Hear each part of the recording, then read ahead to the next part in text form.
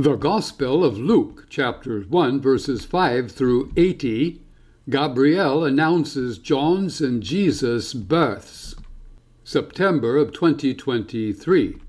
The structure of Luke's Gospel consists of 9 sections: the preface, the birth narratives, John's missions, Jesus' mission, Jesus' journey towards Jerusalem, his confrontations in Jerusalem, his death by crucifixion, his resurrection back to life, and his ascension into heaven. In this section, we're dealing with the birth narratives. A message comes to Israel. The Messianic age has begun. Prophets' predictions have been fulfilled. The Messiah's forerunner has run, and the Messiah has come, as evidenced by angelic appearances and messages after 400 years of silence, miraculous conceptions, such as those in the Hebrew Bible, Holy Spirit-inspired prophecies, and the appearance of John and of Jesus in fulfillment of scriptural prophecies. Stop the video and read verses 5 through 7. And note that King Herod the Great, according to more recent scholarship, may have died in the year 1 CE, in which case John and Jesus may have been born in about 3 BC.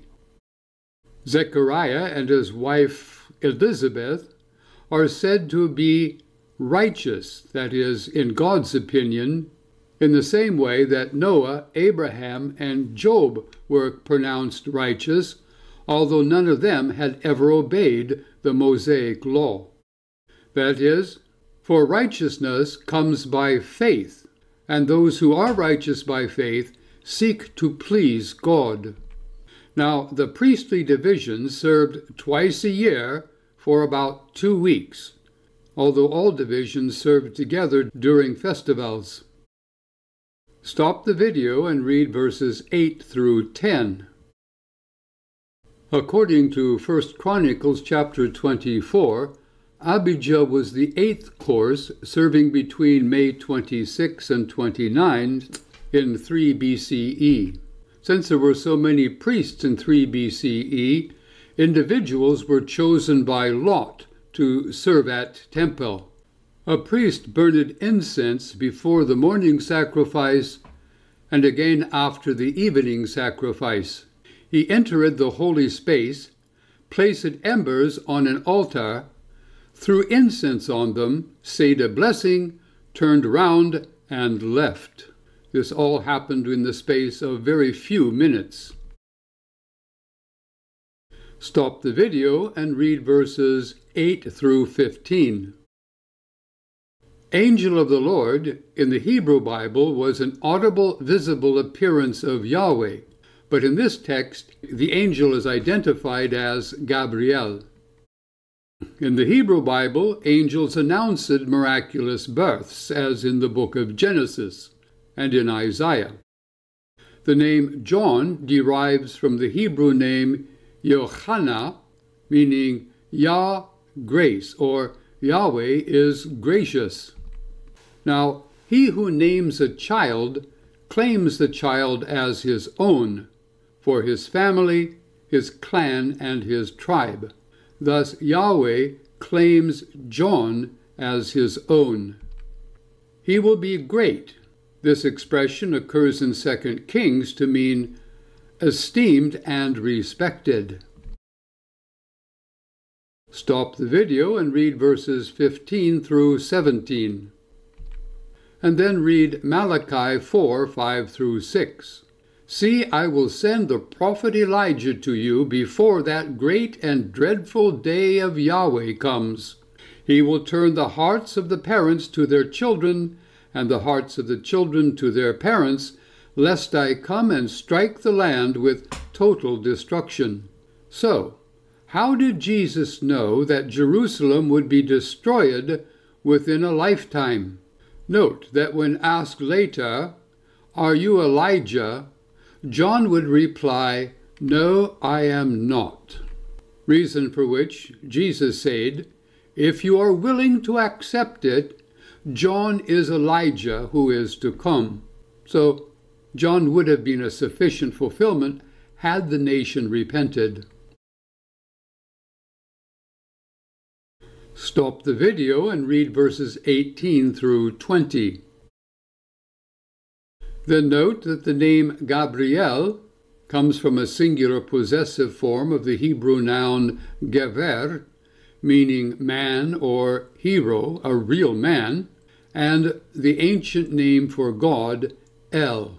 He is named in Daniel chapters 8 and 9 in the Hebrew Bible as the one who grants to human beings insight and understanding. In the ancient book of Enoch, there are 4 such archangels named: Michael, Raphael, Gabriel, and Phanuel. These are the 4 angels of the Lord.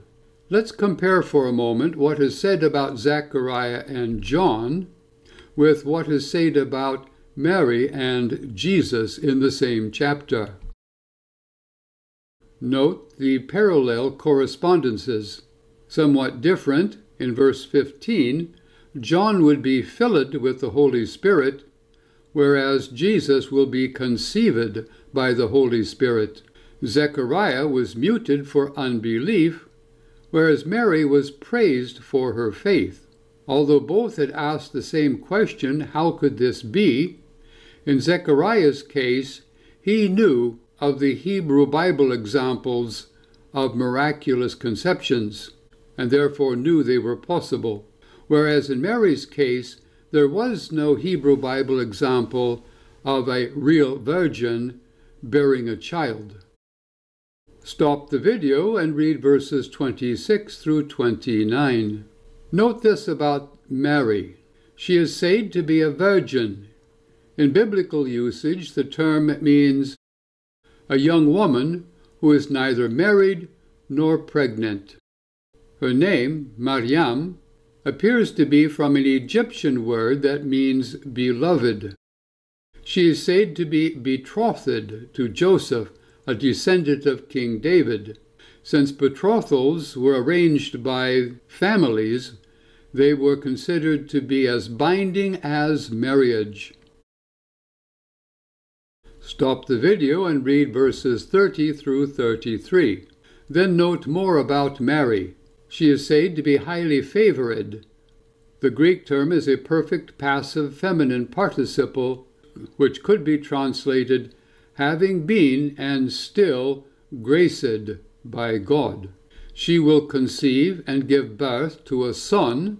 She is to call his name Jesus or Joshua, Yehoshua in Hebrew, meaning Yah or Yahweh saves. Remember, he who names a child claims the child as his own.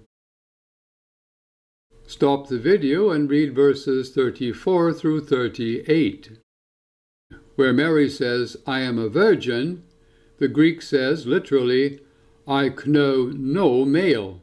The Holy Spirit was Yahweh himself in Isaiah chapter 63, but the Holy Spirit had left the temple, had left Jerusalem, and had left Judea, and only now appears again in Scripture.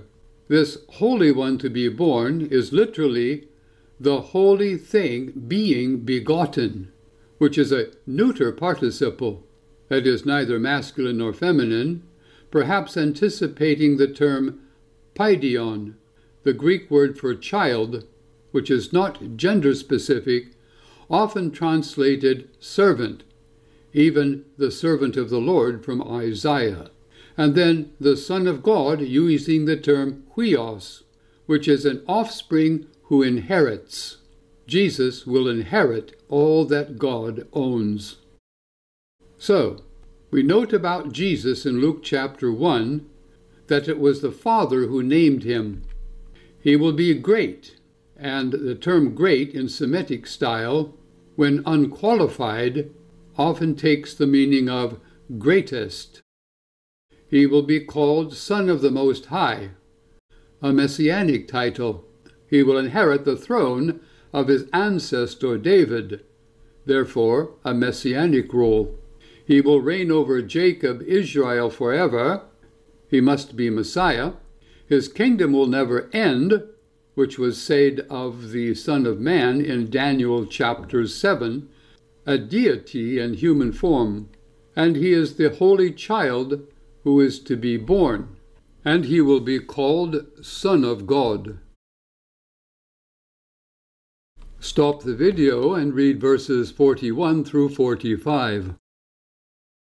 Note that phrase, filled with the Holy Spirit. Whilst John in her womb was filled with the Holy Spirit, Elizabeth is the first one expressly said to be filled with the Holy Spirit. Blessed are perfect passive participles, meaning having been approved. This does not mean full of blessing to dispense to others. Child is literally fruit of thy womb. The phrase, I am so favored, literally, whence to me this, that the mother of my Lord, etc. And blessed is literally happy. This is the same blessing that Jesus pronounced over all who faithfully follow him. Stop the video and read verses 46 through 56. Then note, Mary probably uttered this song or poem in Palestinian Aramaic. She says, God my Savior, making the Immaculate Conception somewhat doubtful. Every generation will call me blessed. This is an active verb, so we are free to call Mary blessed, that is, favored by God. However, it is not she who blesses us, as some kind of a co-redemptrix. In her poem, spoken in Aramaic, verb tenses are implied by the context, so you are free to translate them as a past, present, and future. Stop your video and read verses 67 through 79. Then note that we're told here that Zechariah prophesied. The primary sign of the Holy Spirit is prophecy, that is, to speak revealed truth forthrightly. The term horn of salvation is a common trope for powerful Savior. The reference to King David is to the Israelite king to whom Yahweh had promised a perpetual reign over Israel. And when he mentions prophets, remember, there had been no authentic prophet in Israel for several centuries, yet now prophecy begins again. And salvation is through the forgiveness of sins, the path of peace with God. Since the time of the prophet Malachi, no prophet had risen in Israel since the 5th century BCE. Secondly, Yahweh's Holy Spirit had departed from the temple, from Jerusalem, and from Judea in the 6th century BCE, but he is now returned. Regarding prophecy, Elizabeth, Zechariah, and Mary prophesied when filled with the Holy Spirit. Prophecy, then, is the main sign of the Holy Spirit. John and Jesus, born under the reign of King Herod, we now live under two regimes, that of human politics and that of the Holy Spirit of the living God.